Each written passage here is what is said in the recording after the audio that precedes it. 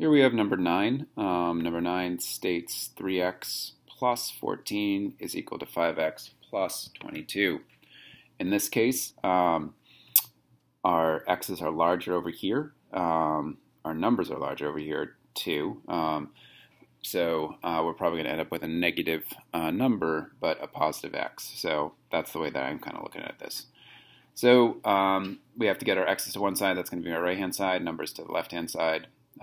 And so I'm going to take away my x's over on this side. I have to do that by doing the opposite operation. So I'm going to subtract 3x. Subtract 3x. Again, keeping it nice and orderly is the best thing to do. I have a positive 14 still over here. This gives me 0. 3x minus 3x is 0. 5x minus 3x is 2x plus 22. Now I have to get my numbers to the opposite side. So I'm going to subtract those. And so over here, I am now going to have 14 minus 22. Okay, so that's going to give us a negative.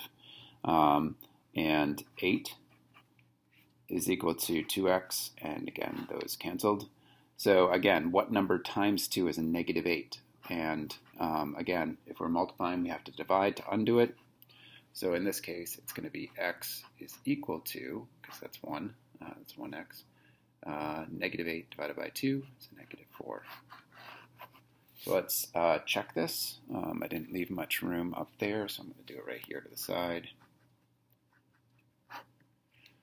So I have 3x plus 14 is equal to 5x plus 22. That's my original equation up here.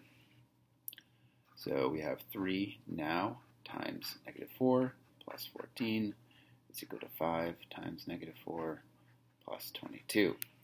So we have a negative 12 plus 14 is equal to a negative 20 plus 22, or 2 is equal to 2. That checks.